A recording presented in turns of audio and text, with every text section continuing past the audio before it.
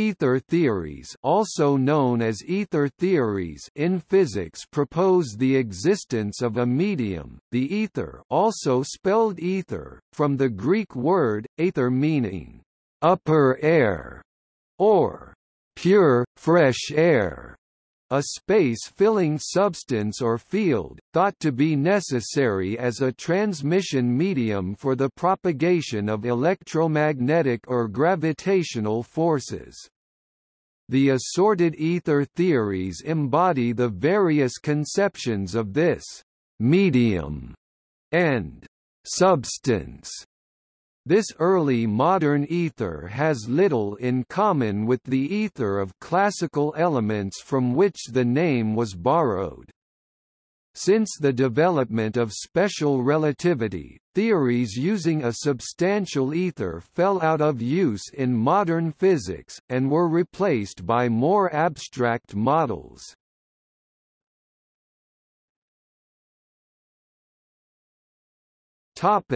Historical models.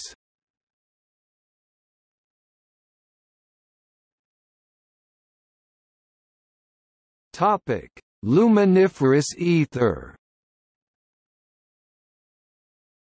Isaac Newton suggests the existence of an ether in the Third Book of Optics 1718. Doth not this ethereal medium in passing out of water, glass, crystal, and other compact and dense bodies in empty spaces, grow denser and denser by degrees, and by that means refract the rays of light not in a point, but by bending them gradually in curved lines? Is not this medium much rarer within the dense bodies of the Sun, stars, planets and comets, than in the empty celestial space between them? And in passing from them to great distances, doth it not grow denser and denser perpetually, and thereby cause the gravity of those great bodies towards one another, and of their parts towards the bodies, every body endeavouring to go from the denser parts of the medium towards the rarer? In the 19th century, luminiferous ether, or ether, meaning light-bearing ether, was a theorized medium for the propagation of light, electromagnetic radiation. However, a series of increasingly complex experiments had been carried out in the late 1800s, like the Michelson–Morley experiment, in an attempt to detect the motion of Earth through the ether, and had failed to do so. A range of proposed ether-dragging theories could explain the null result, but these were more complex, and tended to use arbitrary-looking coefficients and physical assumptions. Joseph Larmor discussed the ether in terms of a moving magnetic field caused by the acceleration of electrons. James Clerk Maxwell said of the ether, "In several parts of this treatise an attempt has been made to explain electromagnetic phenomena by means of mechanical action transmitted from one body to another by means of a medium occupying the space between them. The undulatory theory of light also assumes the existence of a medium. We have now to show that the properties of the electromagnetic medium are identical with those of the luminiferous medium." Hendrik Lorentz and George Francis Fitzgerald offered within the framework of Lorentz ether theory a more elegant solution to how the motion of an absolute ether could be undetectable, length contraction, but if their equations were correct, Albert Einstein's 1905 special theory of relativity could generate the same mathematics without referring to an ether at all. This led most physicists to conclude that this early modern notion of a luminiferous ether was not a useful concept. Einstein however stated that this consideration was too radical and too anticipatory and that his theory of relativity still needed the presence of a medium with certain properties.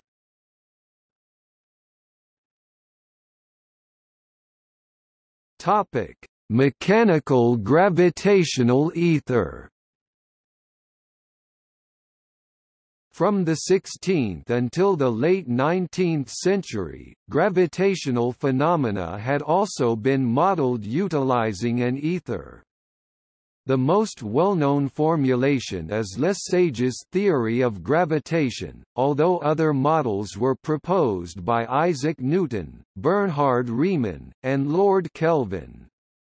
None of those concepts are considered to be viable by the scientific community today.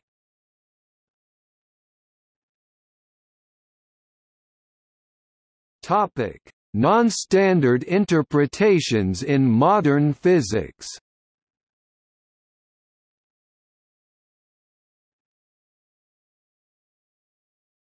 Topic: General relativity. Einstein sometimes used the word ether for the gravitational field within general relativity, but this terminology never gained widespread support. We may say that according to the general theory of relativity, space is endowed with physical qualities. In this sense, therefore, there exists an ether. According to the general theory of relativity, space without ether is unthinkable, for in such space there not only would be no propagation of light, but also no possibility of existence for standards of space and time, measuring rods and clocks, nor therefore any space-time intervals in the physical sense. But this ether may not be thought of as endowed with the quality characteristic of ponderable media, as consisting of parts which may be tracked through time. The idea of motion may not be applied to it.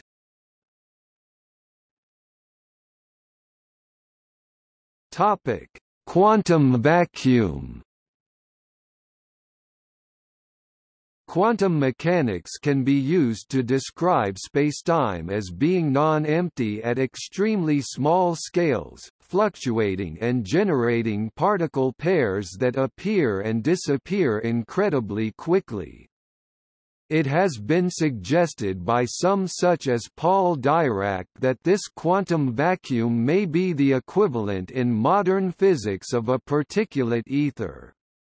However, Dirac's ether hypothesis was motivated by his dissatisfaction with quantum electrodynamics, and it never gained support from the mainstream scientific community. Robert B. Laughlin, Nobel laureate in physics, endowed chair in physics, Stanford University, had this to say about ether in contemporary theoretical physics.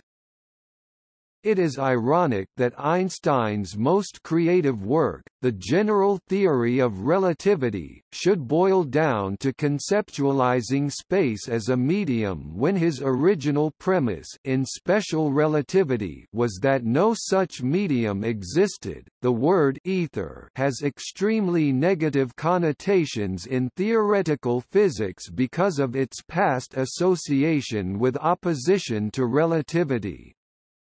This is unfortunate because, stripped of these connotations, it rather nicely captures the way most physicists actually think about the vacuum.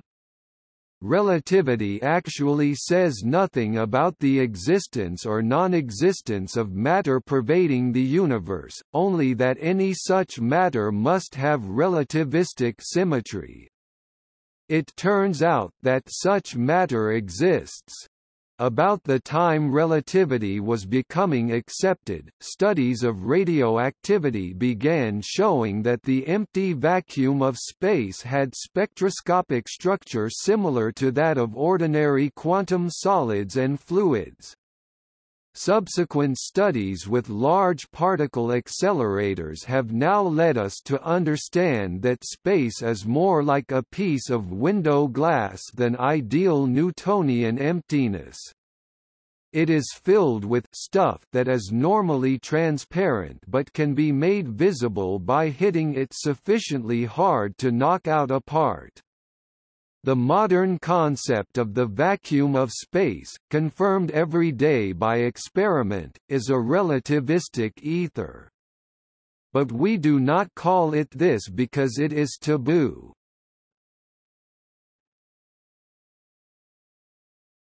Topic: Pilot waves. Louis de Broglie stated, "Any particle, ever isolated, has to be imagined as incontinuous. Energetic contact with a hidden medium."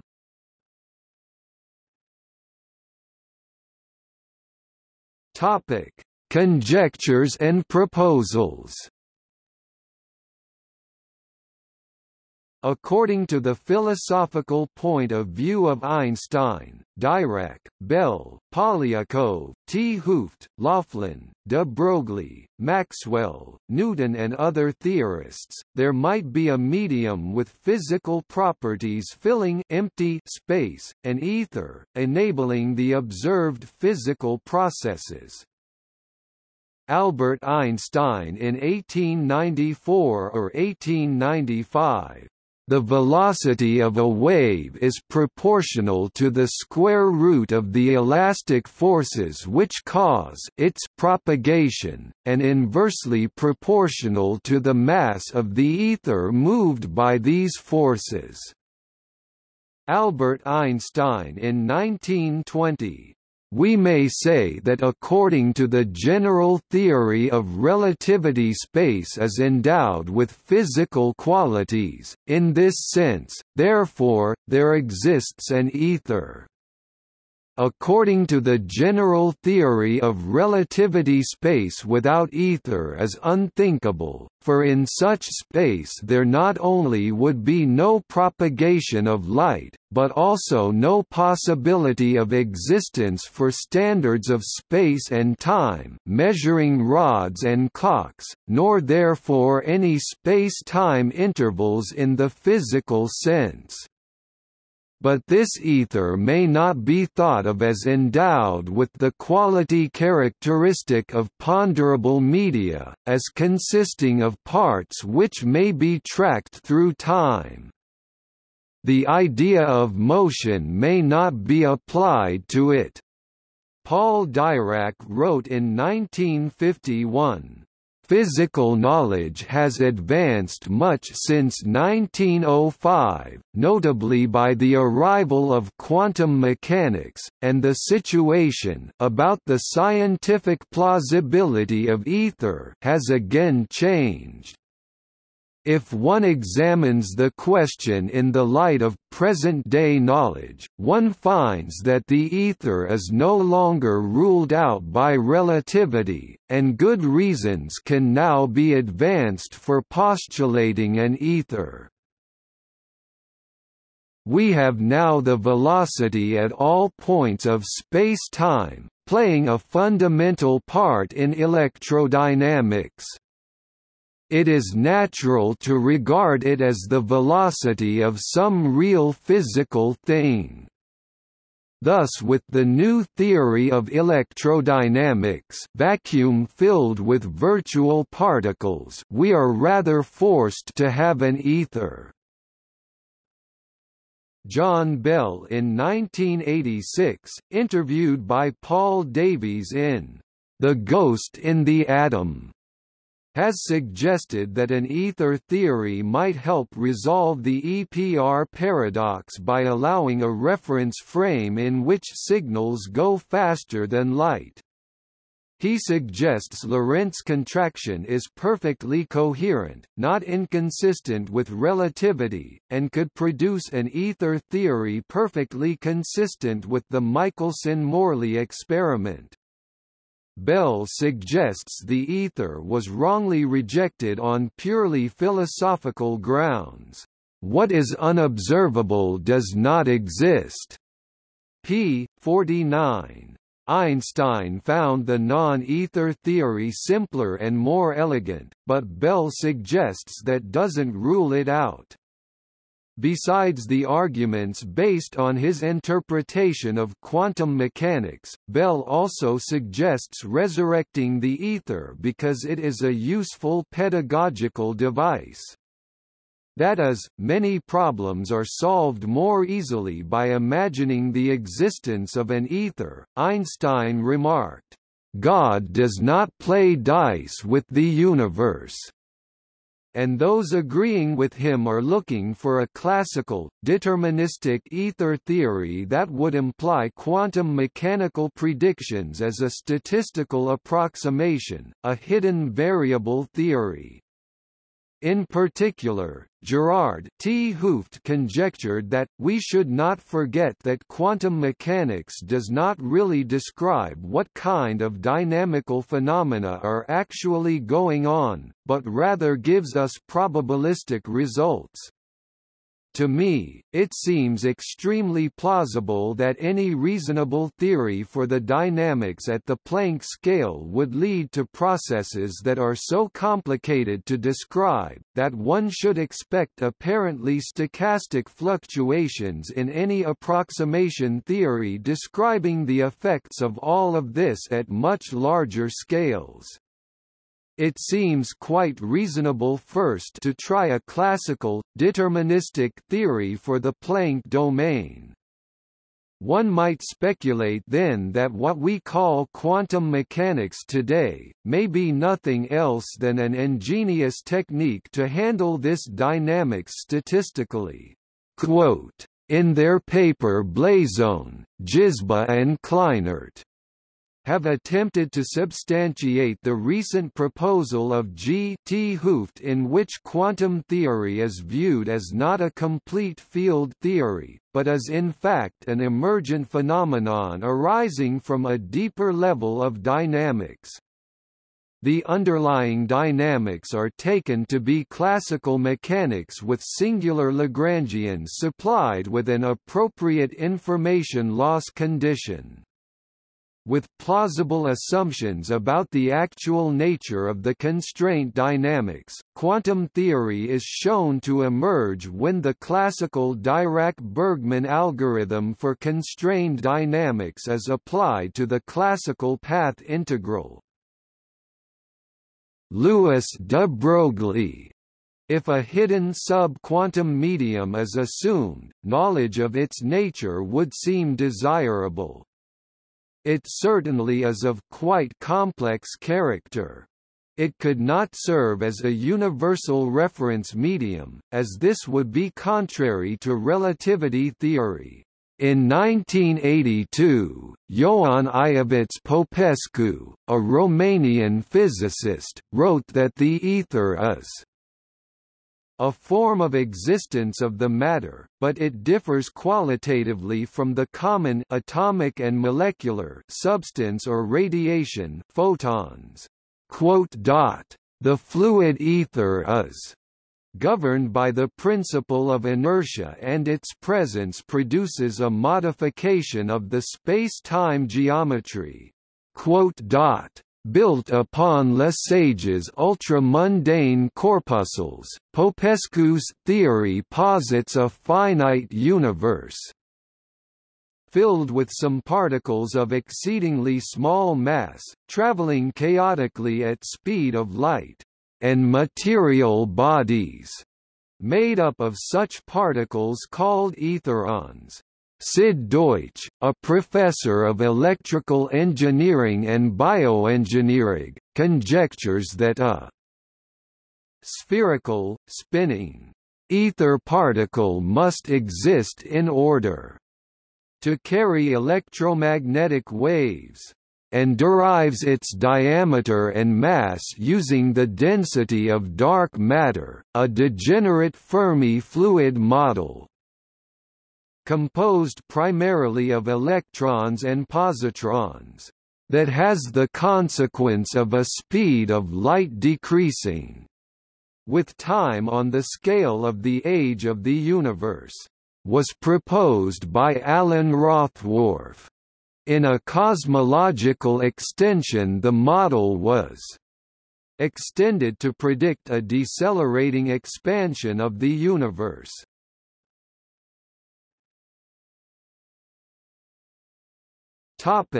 See also: Ether, classical element; absolute space and time; apeiron, cosmology; luminiferous ether.